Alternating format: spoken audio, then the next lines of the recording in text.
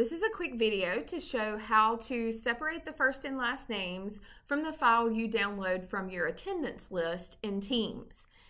To do that quickly in Teams, you would click on Participant while you're in the meeting. You click on the three dots and you click Download Attendance List. Again, that needs to be while you're in the meeting. If you happen to click out of it, usually you're not able to do that at that point. That file will download in your Downloads folder on your computer. Once you open that up, it is an Excel file. So I want to show you real quick how to separate the first and last name here.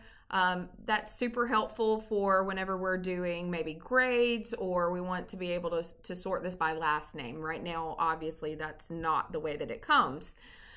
The other thing I need to say is that these are not my actual students. These are made up names. So we don't have to worry about FERPA or anything like that.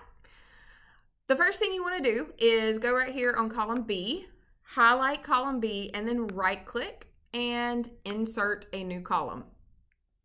Second, you want to highlight column A. From there, you're going to go to the top and click data.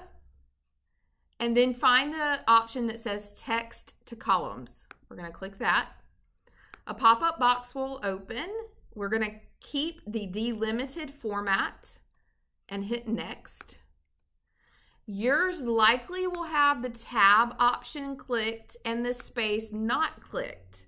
So this is probably what yours looks like when you first go to it. What we want to do is unclick the tab and make sure we click the space. And that's because our data is separated by spaces. So that's how we want it to divide the information. So we're gonna click next now. And I'm gonna hit text. And this destination tells me this is gonna start from A1. So it's gonna start at column A, row 1, and continue down from there.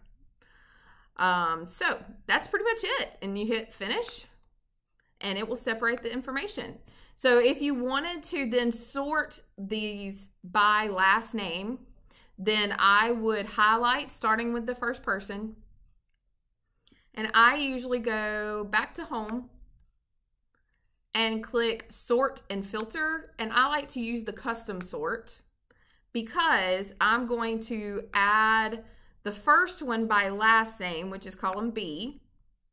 And that's going to sort A to Z. And then I'm going to add another level. And then I'm going to do it by column A. So it will sort the first name A to Z. So what it's going to do is if I have multiple students with the same last name, it will put those in order and then sort within the last name by their first name. So when I click OK, we have it sorted. Okay. And then now it's in order for whatever you need. And that's pretty much it. Hope this was helpful. Bye.